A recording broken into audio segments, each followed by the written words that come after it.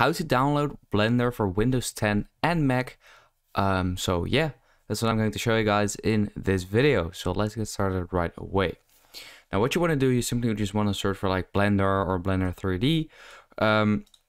Once you're here, you should see blender.org. You want to click on that, and right here you want to go to download, and here you can select your version. So currently it's set on Windows installer because I'm on Windows, but here you can also set it to Mac OS, Linux, and even Steam actually.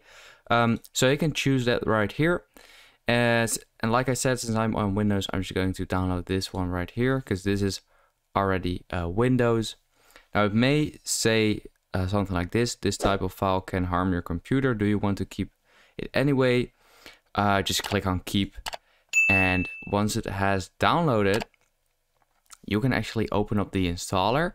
Now I actually already have it installed, but I'm just going to show you what it would look like if you were to install it. Now this is the installer or the setup. I want to click on next and just accept the license agreement. Click next, then select a location.